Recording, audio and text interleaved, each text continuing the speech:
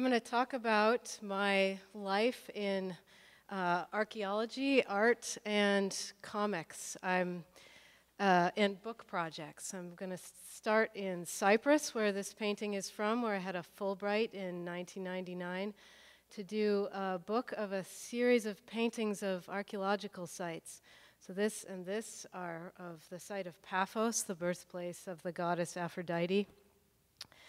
I had an idea to put figures that were found in the sites back in the landscape where they were from. This next one is a sanctuary of Apollo, where a lot of votive horse figurines were found. They got kind of crazy in this one. But I had a great time in Cyprus. It was really fun, and I didn't want to leave. And I figured out that if I could work as an illustrator on the archaeological projects that were happening in Cyprus and all around that area, that I could stay. So my first project began a year before during my MFA program, where I went on a dig in Israel. So I spent this first day carrying around buckets of dust, and it was a bazillion degrees. And I was thinking, maybe this isn't for me, actually. When my professor, very cheerfully at the end of the day, said, "How'd you like your first day of digging? Isn't there anything I can draw?" Luckily, there was. So I went to work drawing an ancient dovecote inside of a nice, cool cave. And that was my first experience doing a measured drawing of an artifact. From there, I went on to work in Cyprus at a copper smelting site from the Bronze Age. Cyprus was known in antiquity as a source of copper and copper technology. But that was very confusing in the field, so then I went and worked in their nice dig house, an old house in a village with a nice view of grapes out the window, drawing these tuyères, a French word for tubes that connect the smelting furnace with bellows. So any time I say I'm an archaeological illustrator, people always say, "Don't you just take photos of these things?" Yes. Of course, there's a dig photographer at every project, but every artifact is also drawn because measured drawings are the way that archaeologists can compare objects between different sites and between contexts within the site itself.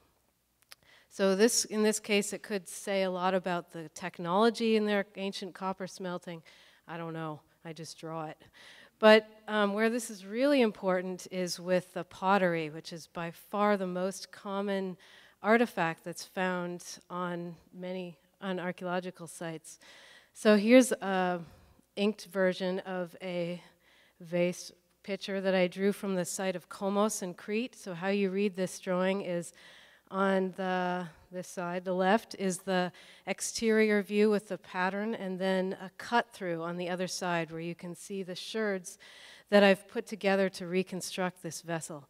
So on this case, a little cup also from Komos, the sherd, the profile, the thickness and angle of that puts it very firmly in a very detailed pottery sequence in, say, the late Minoan 3AC1.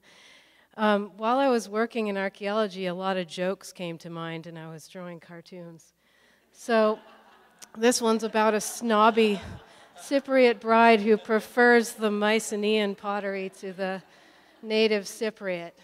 Now, if you think this is obscure, I did a ton of these, and I published them in this book, Cartoons of Cyprus, in Nicosia. You have to explain every joke. And this time I met my husband, Professor John Franklin, who teaches classics here.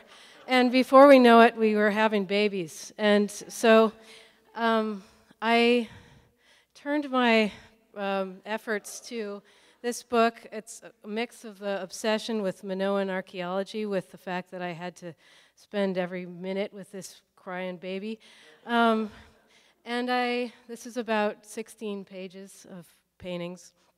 My next project took place in mainland Greece, I began to be interested in those mythological figures and as children.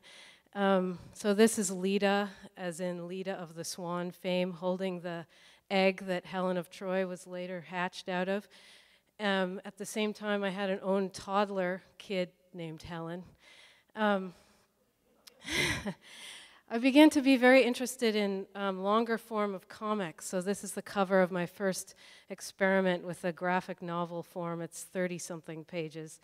The complete text of this myth, ancient myth from Homeric times by a Harvard professor who's asked me to use this for his massive online course through Harvard.